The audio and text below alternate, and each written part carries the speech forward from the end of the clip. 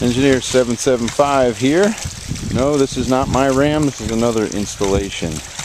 And here in an undisclosed location, finishing up the ram pump today. And let me tell you what this one's doing. We are pumping water out of a spring. This water is potable water. And we've got a Rife 15 HDU. It's a heavy duty ram from Rife Ram. And so just an awesome ram. And I've got 80 feet of galvanized pipe underground. I didn't bury, just at the couplings, just checking for leaks. Everything's doing good. And I'm going to take you up to the supply tank, which kind of functions as a standpipe. Just a 125 gallon. Ooh, it's slippery around here. Get another tank from the fine folks at Carolina Water Tank.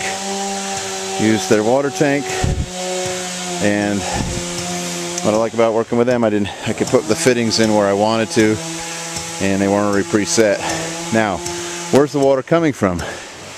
The water's coming from, if you remember from the earlier videos on the spring is developed on the other side of this draw, this other side of this ravine, and it's piped over to this tank. Let me open this thing up.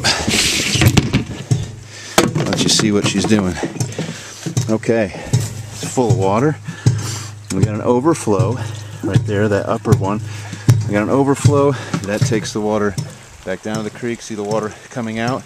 So I've got the ram adjusted so that there's water coming out of the overflow. That means that this level will stay consistent at this level, and it will hammer consistently. You can kind of hear it in here. It's cool. But the supply line comes in down here, 1.25 inches, and that I contoured around to the spring box over there in the woods. I hope you can see the green box, the white pipe connecting to it. So the 1.25 inches feeds this, and we're probably running around 5 gallons a minute out of the spring right now. We designed this for 3 gallons a minute, and then a shot down the line. So you see the ram down there. We're 80 feet of 1.25 inch galvanized, ramming down to that hydraulic ram. It is then pumping the water up 115 feet according to the pressure gauge at the ram. So we're lifting water 115 feet. We're dropping the water from this level down to the ram a little bit over 20 feet. So the ram's not working hard.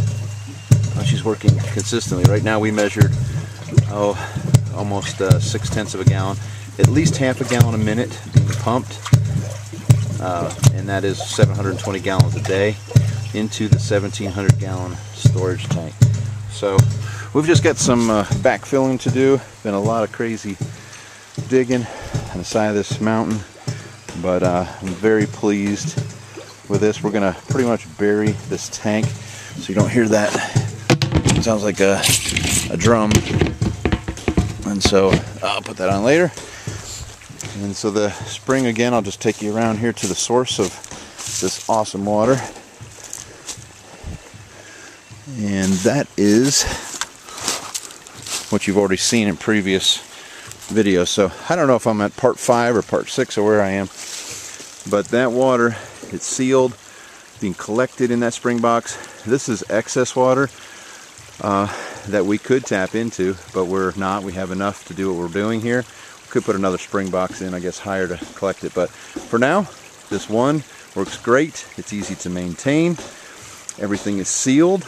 The runoff is not going into the spring bed, the head of the spring, and then it is being kept underground all the way, brought into those nice tanks,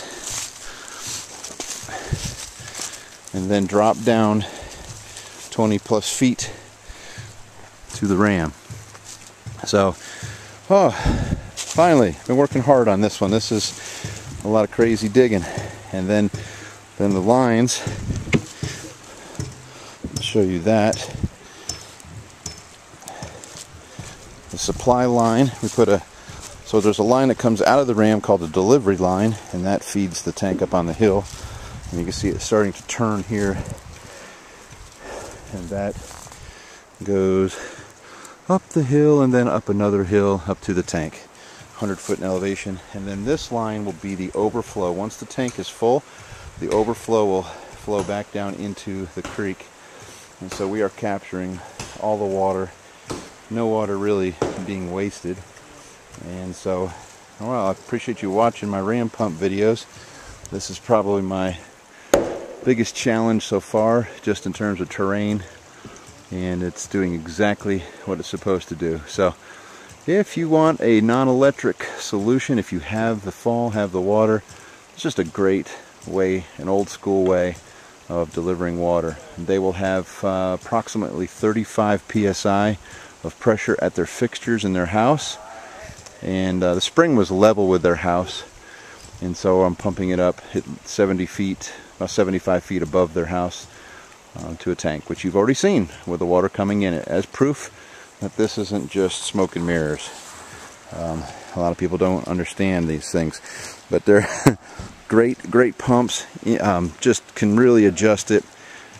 This ram runs 3 gallons to 15 gallons a minute, and I think I could tweak it to get it to run on 2, but that's what it's rated for, the smallest of the Rife rams, and we're running about 5 gallons a minute right now. So anyway, appreciate you watching, appreciate any comments you have, and hopefully this gives you some ideas. If you have water, even if it's not above your home, this is a way to put it above your home without electricity, and it pumps for free.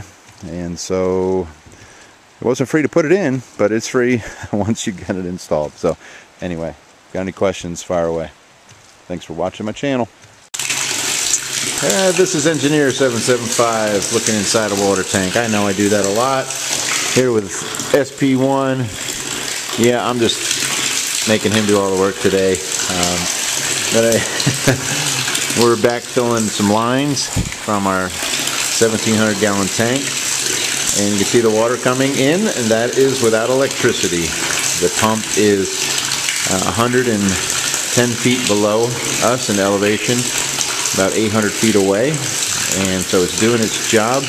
We just calculated about 0.57 gallons a minute, about 800 plus gallons a day, and I'm adjusting, fine-tuning the ram to the spring output. So anyway, listen to that sound. This is sound of victory. It's probably echoing pretty good inside this tank. But that spring water is just a wonderful source, and this is going to be gravity fed down to the retreat here. But I will show you with the ram. So I'm not going to walk down there with my sticky camera. We got to backfill these ditches. Aren't you done yet? Hey, it's taking forever.